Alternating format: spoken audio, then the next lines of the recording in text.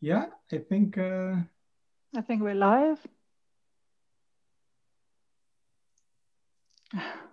yeah, I think Let's go. yeah, good. Well, welcome everyone. Good afternoon or good morning or good evening, depending where you're joining us from.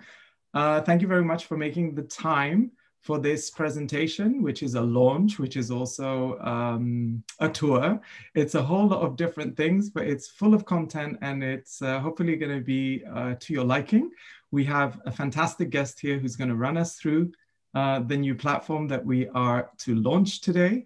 Before we start, this is a joint event organized by the Goethe-Institut and the Prince Claus Fund. My name is Bertan Selim. I am head of programs at the Prince Claus Fund, and obviously I stand here on behalf of both the organizations. So thank you so much for making the time to talk about arts, culture, and the environment.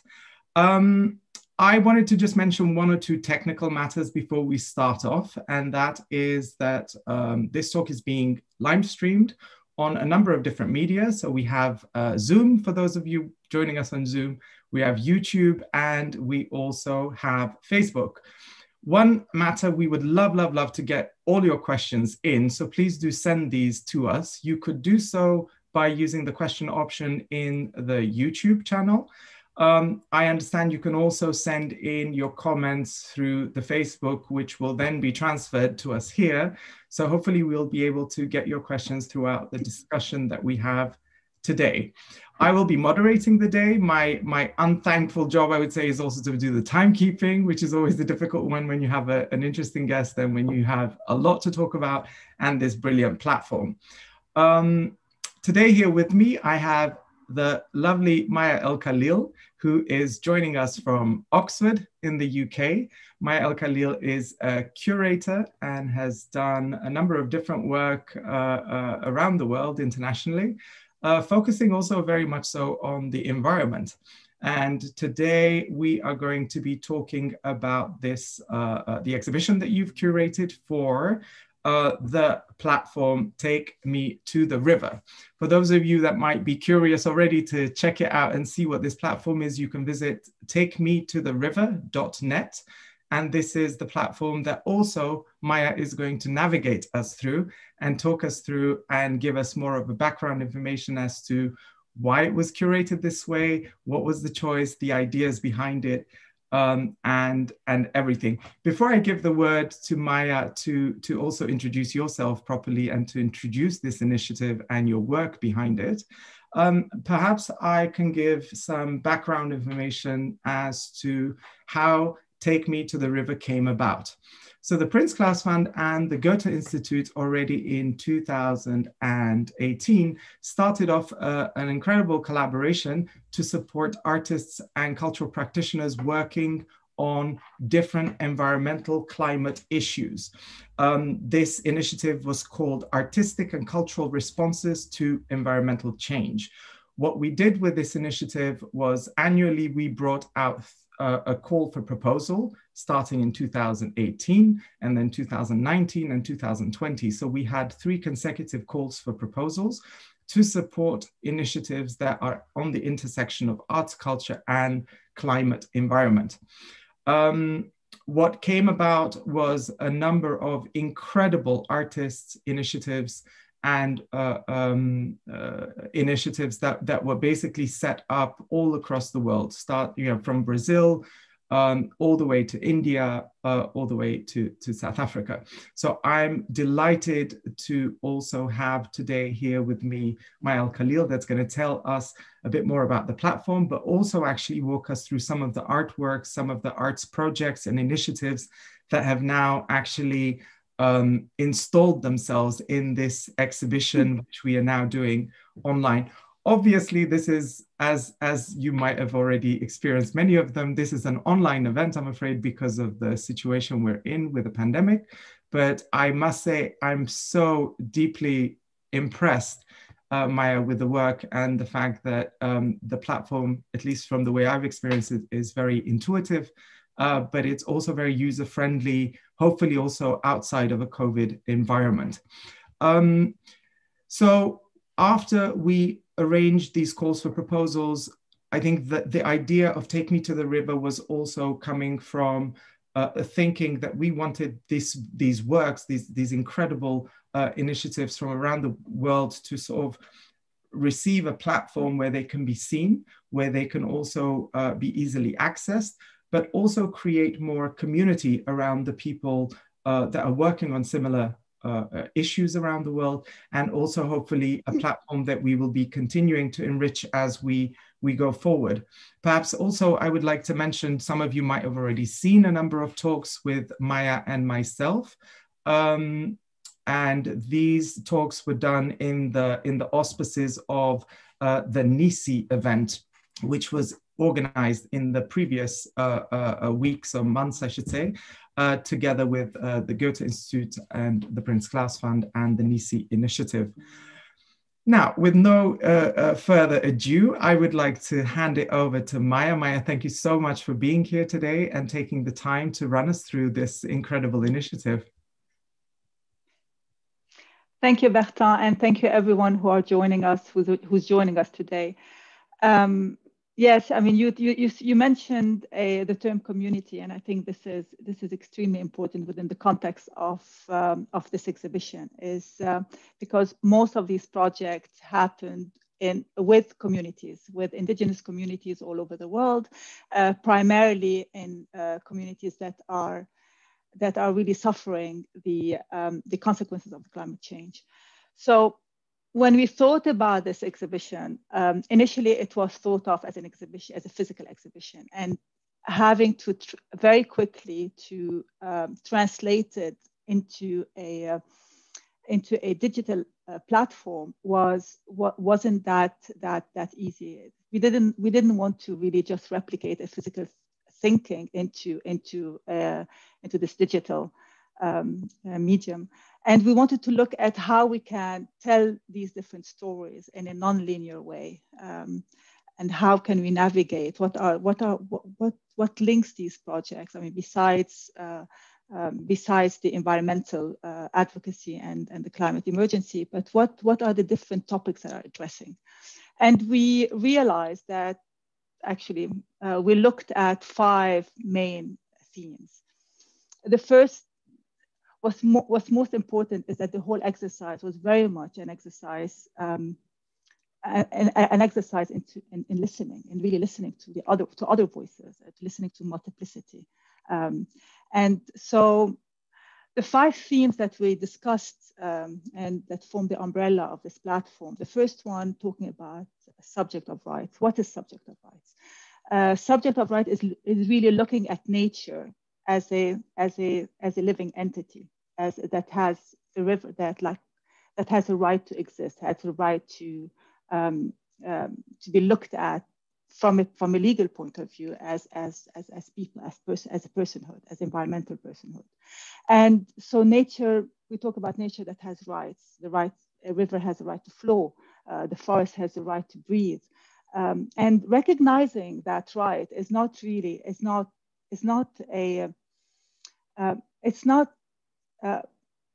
creating that right. It's very much respecting or recognizing that it's a fact. And since then, I mean, now there are landmark cases that means that this fact has really entered the terrain of international law.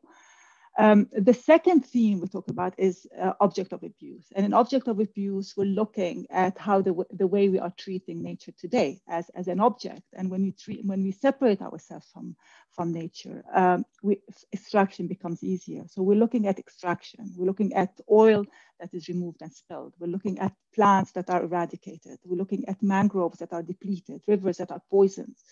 So, and it's not a simple mathematics. It's not an acre of land is not a relationship of 1-to-1. We're reducing an acre of land.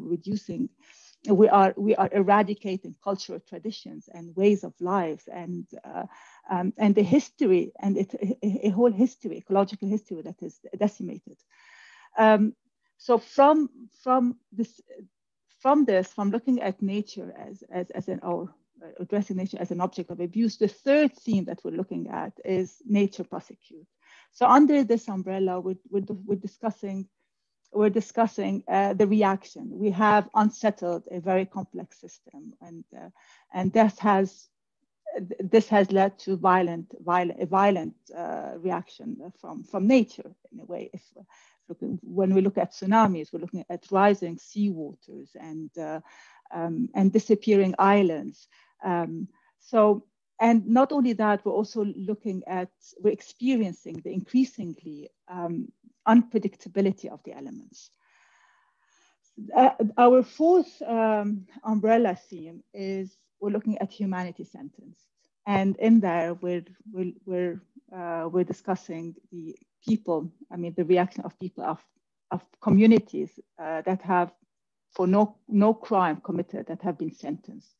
There's a loss of ways of lives. Farmers that are becoming fishermen, migration, displacement, and finally. I mean, it's not linear, so we navigated different moments, but we look at the final theme, which is motion to recover. And this is the reason of all of these projects, is that they provide a ray of hope. How do we recover? How to recover what has been irrevocably lost?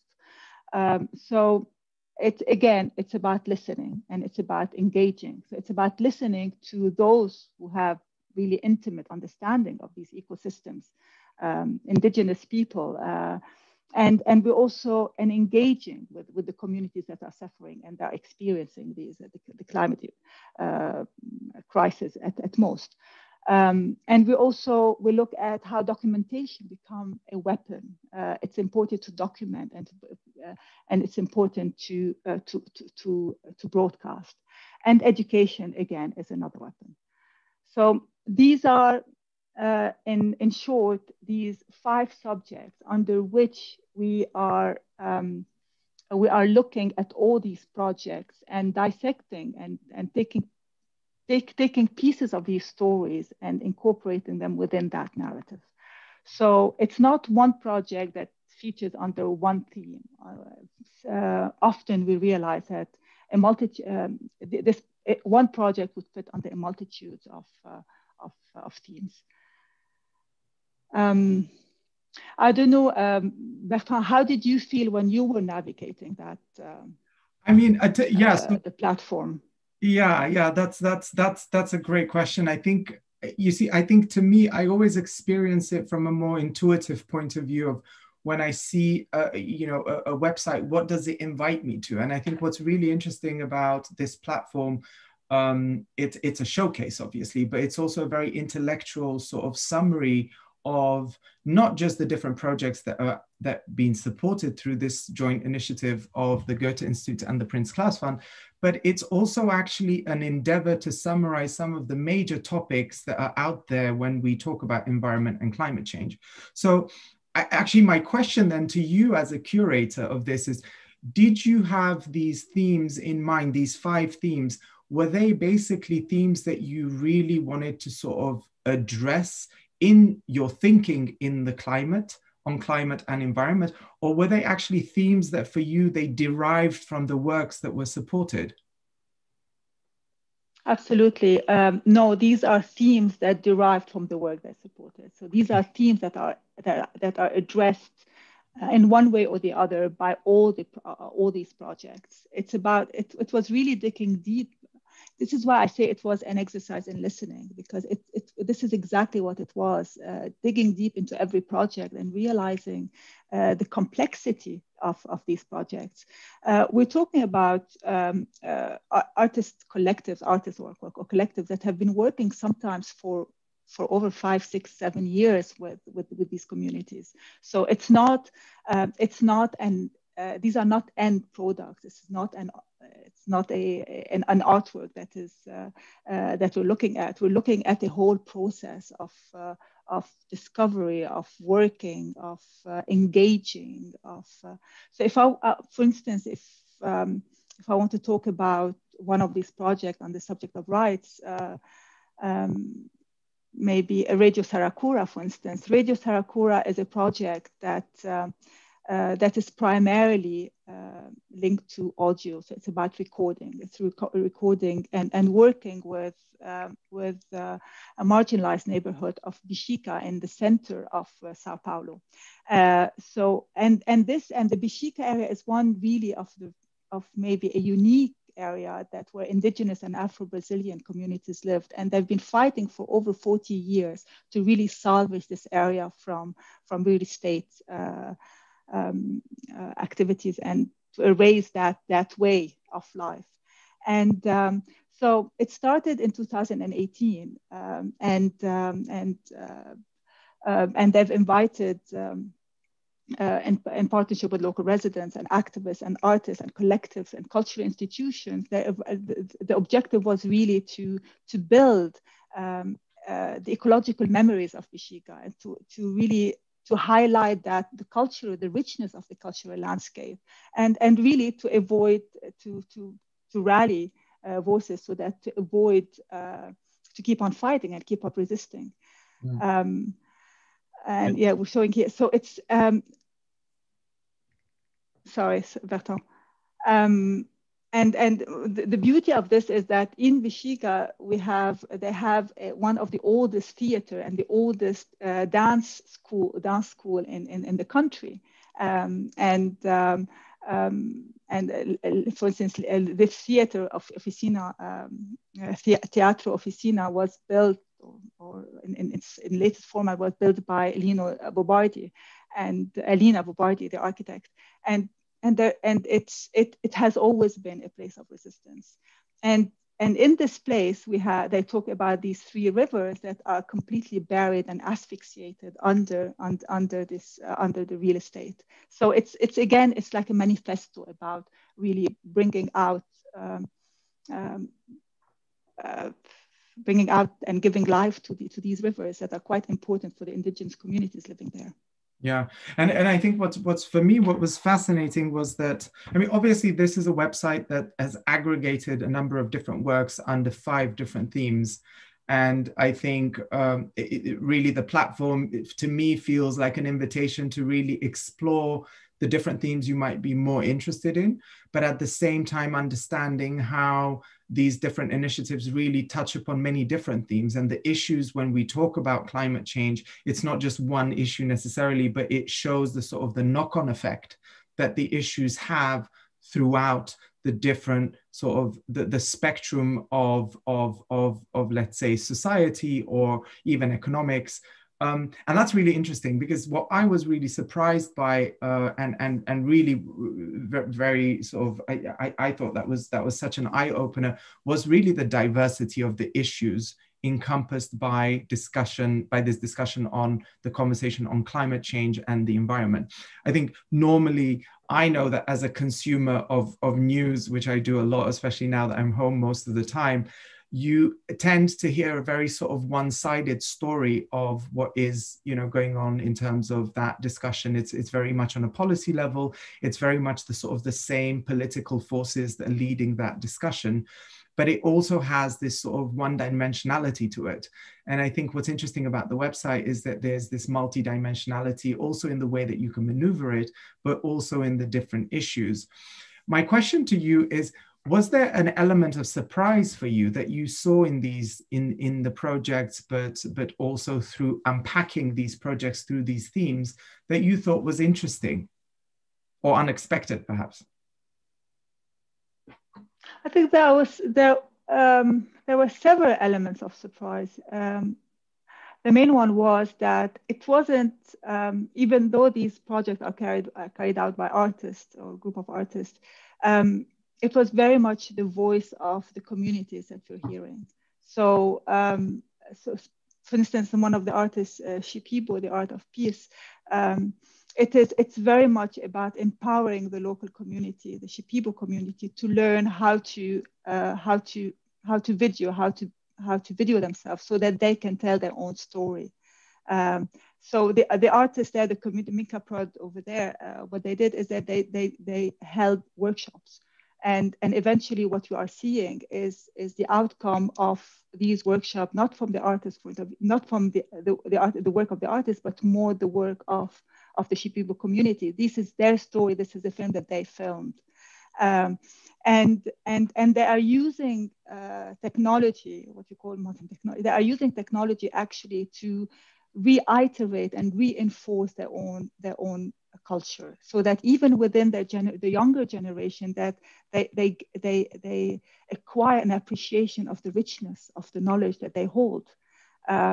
So, and it's also, they use also this technology to fight against governments, to fight, to make public the day-to-day abuse that these indigenous communities are experiencing. Now, if you move away from, let's say, South America, but I mean, it's happening all over the world, but also when we move to, for instance, to Africa and is in one of the project Mundas in Alexandria. It's a documentation. It's really, it's about photography. It's about photographing, a beautiful photography, but very painful, because what we are photographing are as this cement factory that have invaded the life of a whole community living there pre-factory. And again, we're talking about this, a community that have been forgotten, that were where, I mean, the institutions over there are trying really to hide or to not to engage with the story. And what a platform like this allows us to do is very much to reach out, to make it visible. Again, it's another, this is, I think, the power of a platform like this, is that to make visible and to tell these stories. Yeah, and I think that we're also, as you're speaking, Maya, we're also seeing the pictures, for example, from Moondust, the project, this initiative by Mohamed Magdi of Egypt, from Alexandria, and it's an incredible body of work. And I think it's also, I think it also highlights aspects of how differently you can tackle the different issues. There is radio, there is photography. I think there's also much more sort of multimedia. There's pure documentary. And that's cartography and yes. Yeah. Sorry, I interrupted you, Bertan. No, exactly. So my question was more about, and you mentioned it yourself, the sort of the international scope. You know, we were speaking about Latin America, and then you said, you know, Africa, using the example of Mahdi's project in Egypt. How reconcilable is the internationality of the topic when you talk about a platform like this that has to, in a way, it's all encompassing, because we're trying to illustrate a problem which is not singular. So to what extent is it actually also possible? And to me, it seems really exciting, because it seems like almost like one of these like childhood kaleidoscopes that we would be, you know, looking through these looking glasses. And that's what you see here. You see a plethora of so many different approaches, but also such distinct projects that are actually completely not similar one to the other. Yes, they are not similar, but at the same time, they are tackling similar issues. Again, it's like when we look at most of these projects are addressing the fact that we are all interdependent. And when we look again at nature as a subject of rights, it's not only about recognizing, it's about respecting the belief of communities that feel they are part of the environment, where we talk about, for instance, the living forest, Kausak Sasha, in the case of Micha Vallejo's project, Secret Sarayaku. And there they believe that anything, it's a balance, anything that you impact on the environment, it's a ripple effect that's felt all over the world. At the end of the day, we're talking about the indigenous communities are 5% of the total population, and yet they are taking care of almost 80% of the natural of the Amazon. I mean, it's so. So in a way, this is why when we brought these 5 platforms and we dissected these projects, is to create these links between these projects. It's to bring together all of these voices and to compound these stories, to really reinforce these stories. They're different in the way they are being carried out, but they are very similar in the challenges that they are facing. But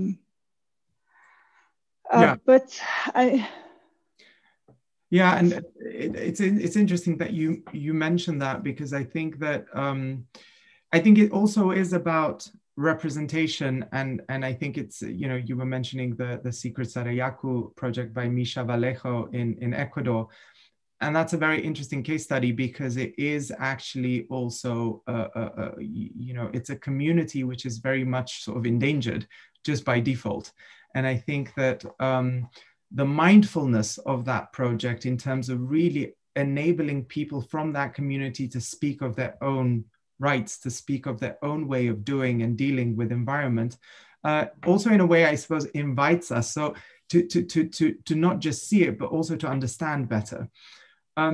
And what I think I want to say as well, I think what perhaps makes it more difficult in a presentation like this, which is purely digital, is I think the platform is also very much intended for you to lose yourself in it. So I do suggest to everybody who's watching, please do go to the platform, takemetotheriver.net, and simply explore the different videos. It's multimedia. There's video, there's sound, there's moving image, there is still image. There's a lot of text that you can read through. And I think that is really also the wealth of the platform, is that it's really an incredible resource of factual information, but also scientific approach to giving us a piece of the minds of the people who've run these projects and different initiatives. I'm wondering, there is also, I also want to just encourage everybody, please do send in your question. I see that there are a few questions, and Maya, may I pose you one or two of these questions now? Or did you want to first? Yes, of course. I just wanted to comment on one point that you're saying, is that these projects are multidisciplinary and interdisciplinary. So it's artists, but it's also scientists that are working together, biologists, sociologists. And I wanted also to give one example, because we're talking about doom and gloom here, but we're also talking about really rays of hope. When we talk about coralysis, and I hope you can see some of the images here. For instance, in, I don't know, Danielle, can you, I should. Yes, so we're seeing here some of the images from coralysis. And it's a project that's carried out by Gilberto Esparza and in Mexico, and it's dealing with the coral reefs. It's that also coral reefs are one of the most vulnerable marine ecosystem on the planet. And what Gilberto is doing is that he works with biologists and with scientists to come up with a kinetic device that can use the currents that exist within water to facilitate to generate electricity, and to facilitate a sort of electrolysis that happens for minerals to be deposited, and to accelerate that process of biomineralization of the coral skeleton. So it's about really finding solutions in an interdisciplinary way, but also about engaging, and this is so important, engaging the community. Because even in a project like this that looks quite technical, Gilberto was working with children within the community, so they were engaged in that process. And this is one way of really sensitizing and building awareness across the community. Yeah. Thank you for that, Maya. I'm going to put you forward maybe one or two questions, and they're not necessarily in a certain order, so do bear with me. But let's take it one by one. And these are very interesting questions that are sort of deriving from your presentation. So when we talk about digital projects, and most of these obviously they all are digital, but they also are meant to be applicable in the local context. So what the question is, the potential that they have is a wider sort of geographic coverage, and yet they remain as an archive. And then some of them basically have a wider geographic coverage, and some of them remain as an archive. And the question there is, would they have the same impact? And this is an interesting question, because it then comes down to the impact that these projects generate within the local context. And sort of solutions was one of the interesting discussions that we've had in the past about what should an artistic initiative related to the environment, to climate, really offer in that sense as an alternative. Could you say something more about that? Sorry, but what's exactly the question? Is that in terms of? So the question is that digital, sort of the digital, these projects, basically these initiatives, they are diverse, and some of them have a sort of a wider geographic coverage, and others remain very much of a sort of an archival nature. And then the question is, what is, do they actually have the same impact? Because the projects are so different and they're meant to actually be applicable in different contexts. I think the project, I would call it more like a living archive. It's a living archive because these are issues that we are still tackling today and will be tackling for a very long period of time. And these are projects that are happening across a certain, a length of time, and they are still happening now. That's started before the call, and they're still happening now. And again, we're talking about it, and you mentioned it, Bertan, is that there is still the 2019 and the 2020 call that hopefully we will incorporate within that platform. But what's more important is that within that platform, there are links. Because as I said, we're not mentioning all the project or the totality of each project. They're really very large project and quite complex. So it's very important that when people navigate that platform, but also go and explore further by clicking on these links that take you to the individual project. And from these projects, you are taken again, because they also have their own references and their own research and their own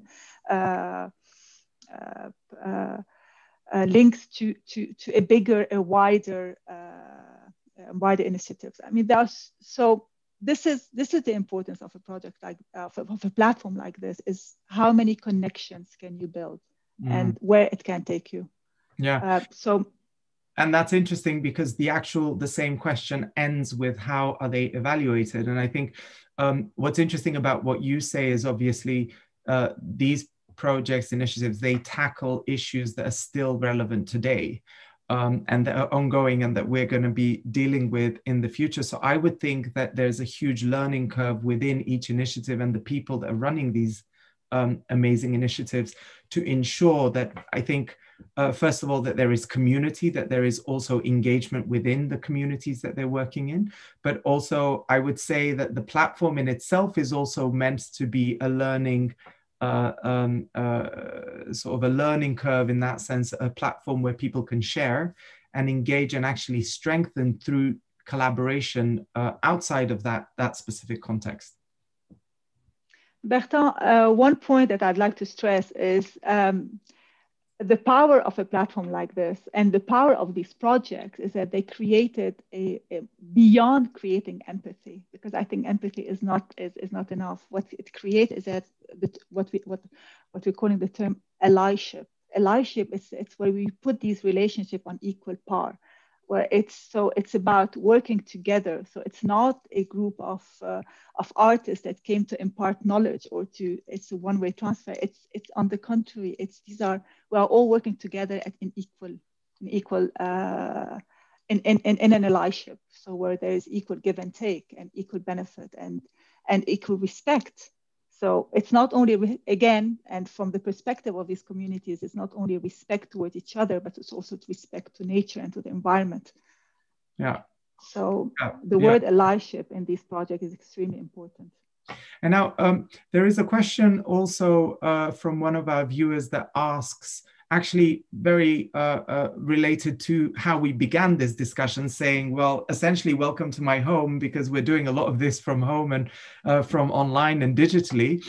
And the question is, what is the possibility of hosting this virtual exhibition or such a talk, let's say, within the community space to then reflect on that specific local issue? Obviously, the question is looking forward into the future when we will be in a more safer environment outside of a pandemic. Well, we definitely hope that we'll have, first of all, we hope that we'll have the ability to have a physical version eventually at one point. We'll be bringing even more of this project together. But also the power of the digital platform is that it is reaching these communities because I mean, we have people now that are listening from all over the world, and these communities are quite connected digitally. And this is the work of we saw with, if you navigate, you will see now we have the photograph of Secret Sarayaku, where they are using the technology to broadcast their stories. So we are connected. We are reaching all of these the different communities, and yes. So I think physically, obviously, there's nothing that supersedes the physical contact and the physical relationships that we build. Yeah, and that's thank you for that. There's another question, and that's interesting because it also crossed my mind, but I'm happy that one of our viewers has also stated it. The name of the platform is Take Me to the River. And I remember, if I were to go and Google it, there is a very famous song.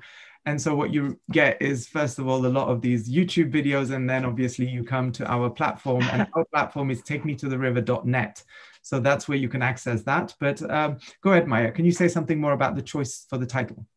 Well, it was influenced a bit from the song, but it's also influenced by the idea of the river and the idea of flow and the idea of a journey. So I think it's just, it was an impulsive decision. It's a beautiful, it's poetic, and we need to approach a project like this with a lot of emotions. So there's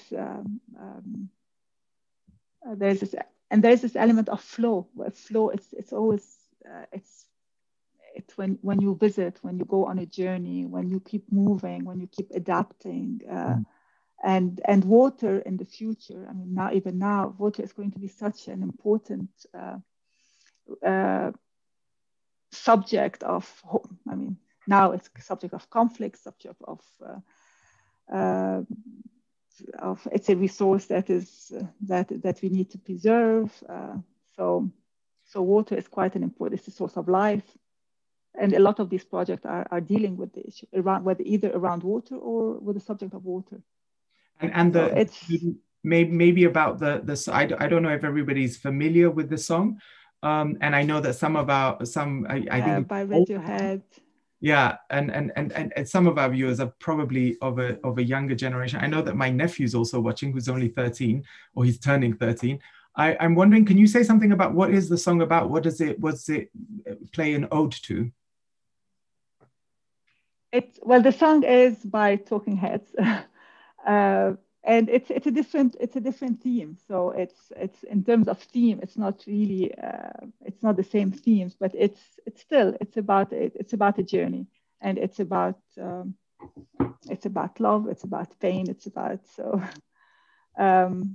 about relationships. So and if you listen to it, it's a beautiful, beautiful song. Good recommendation. Thank you, Maya. I'm wondering, it sounds very positive. And I think this whole notion of flow, it gives a very sort of positive feel to the message actually that you're also giving through the exhibition. Are you positive when you think about climate, and given the work that you've seen behind these specific initiatives? I'm positive. I'm positive, and I have hope, and this platform is about hope, and all of these projects is about hope.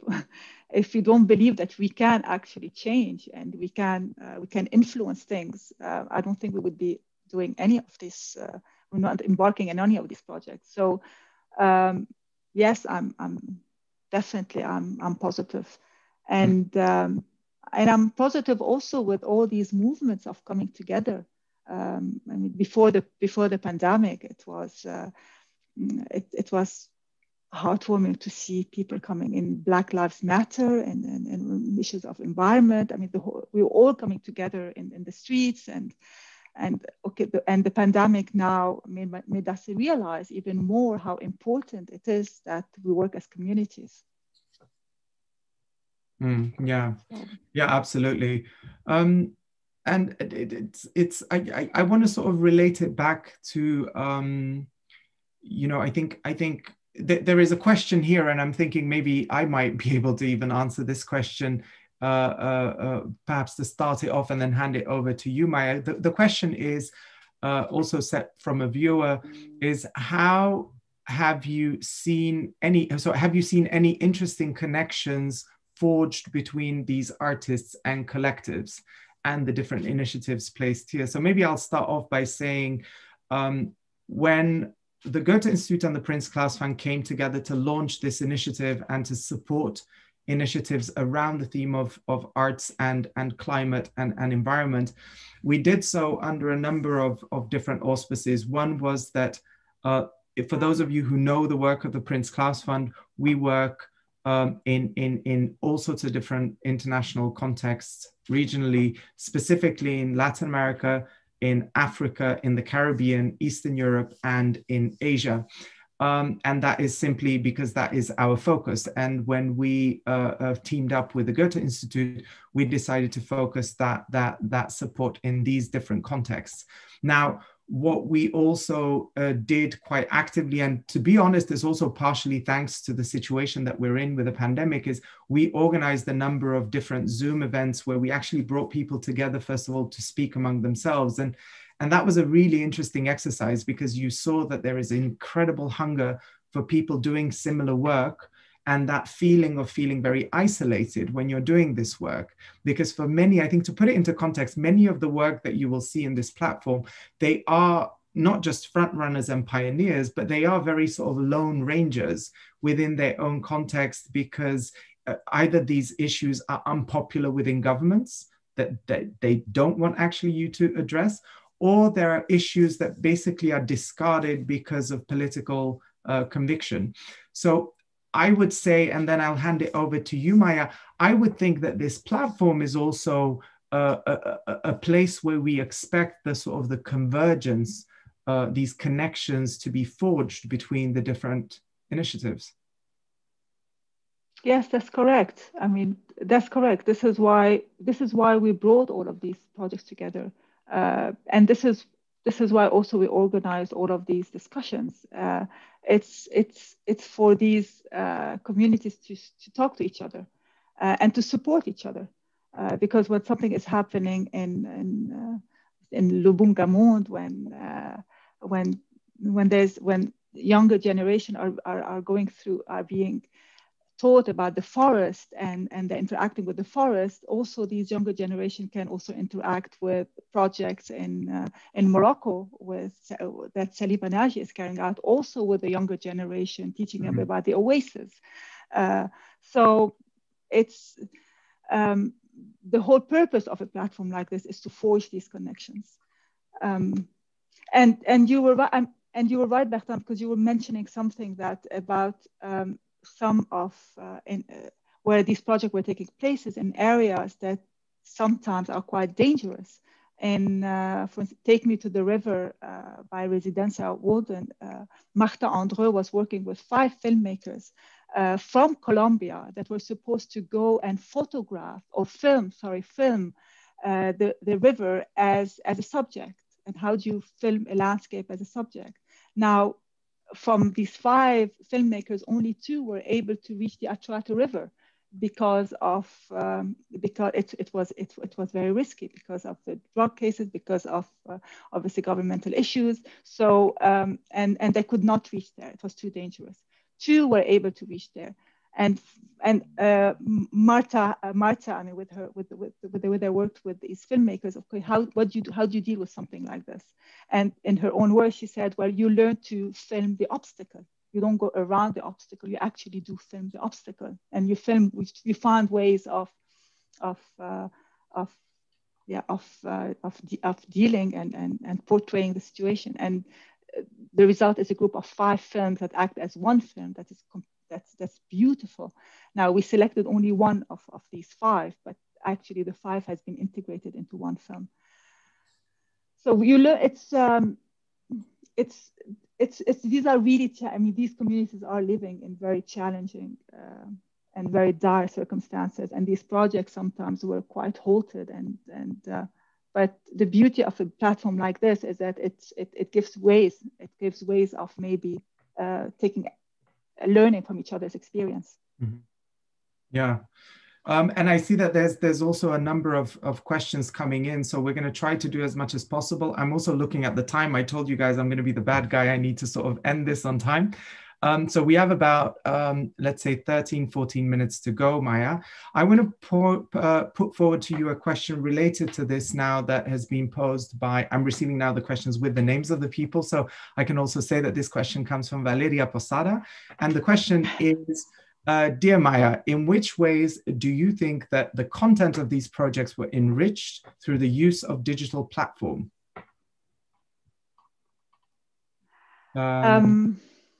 Digital platform instead of a physical exhibit? Well, there are two main components. First of all, because it's a digital platform, we are reaching a broader segment of the population. So we are everywhere. Number one. Number two, it's also in terms of time, it extends and it exists for a longer period of time.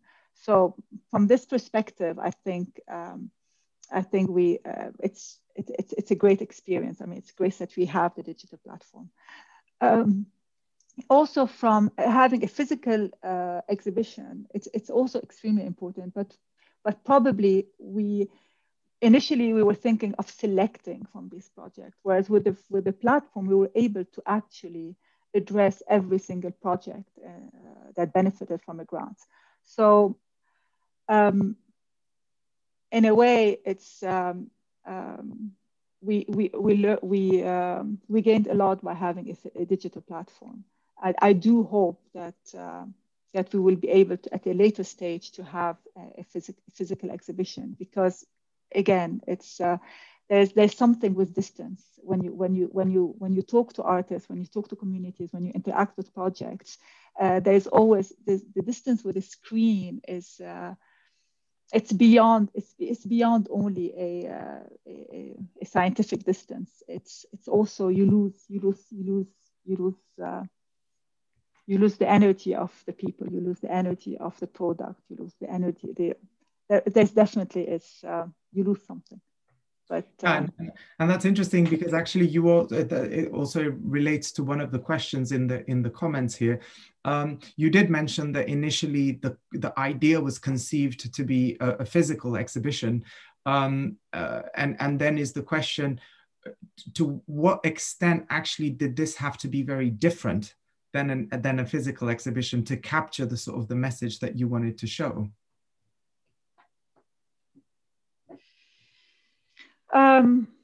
We went completely to the drawing board. I mean, once we knew that it's going to be a digital, it was easier actually to completely separate the two thinking models. With the physical exhibition, we were thinking of also how to immerse, because we're talking about different elements. We're talking about scale. For instance, when you are facing a screen, they all have the same. You're experiencing every project or every work within the confine of a screen. When you're in a physical exhibition, you also play with the elements of the exhibition, with scale, with audio, with mood, with immersion. You play also with the 3 dimensions. So and which is quite important, because even though these projects are rich in information, they're even richer in emotions, how we are affected and how we feel that we are implicated. Mm-hmm. Again, beyond building awareness, it's really about building a feeling of we're implicated in this. So I would say it's different. Now we're talking about a story and about a narrative, and about how when you are scrolling from one image to another, how can you entice or encourage the viewer to go sideways and to go to break that linearity. It's easier to do that in a physical exhibition. Yeah. So, I have one question. I'm trying to sort of transpose myself into the shoes of an artist anywhere in the world, in fact, that's doing work related to, you know, environment, climate change, etc. How would I be able to connect to a platform like this? How can I connect to the people? I mean, can I send you my work, and can it sort of be uploaded, or what is the thinking in terms of growing it, or in terms of perhaps not growing it, but in terms of how can I connect to the people? Because I think the sense of that community is not just to see it and have it presented, but is there a possibility to interact? Well, the platform is not interactive, but the platform can as I said, if you go in, now let's talk technically with the platform. If you're seeing the platform and you go in the menu, which is on the right-hand side, on the top right-hand side, in the menu you go to artists, and in artists, then you go to each project, and then each artist, they have their own links. So this is where you go. This is where you can go to the personal pages of these artists, or to the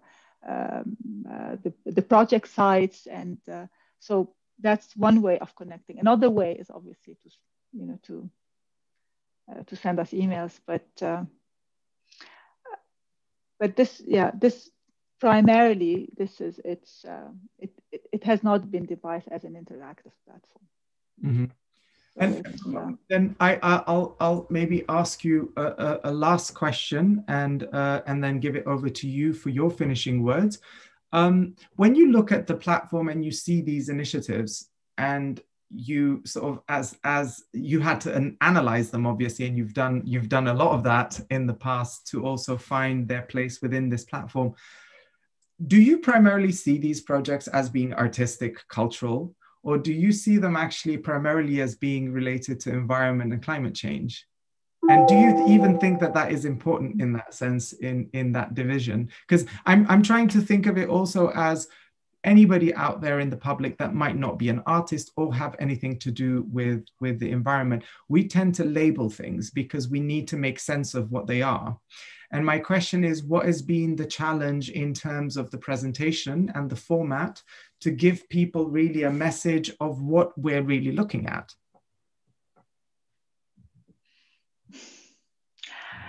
I think we used art as a, I'm not going to say the word tool because I don't like it. Art is not a tool, but we used the mechanism of art as a space to find ways, creative ways of showing this project.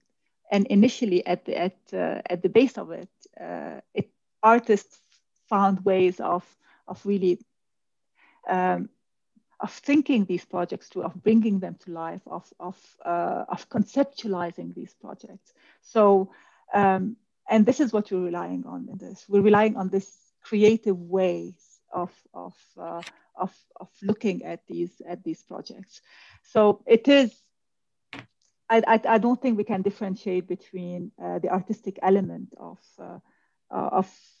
that exists within that platform and the fact that the grantees are artists that have been working on this project, and the theme of it, of their research of this project, which is the environment advocacy and the voices, the indigenous voices. So again, we are reinforcing the interdisciplinary aspect of it. So it's not, these are led by artists, but it involves all members of the community, and in a topic that is extremely important today. So for the viewers, it's not only people that are either engaged with environmental advocacy or artists. Very good. Thank you for that, Maya.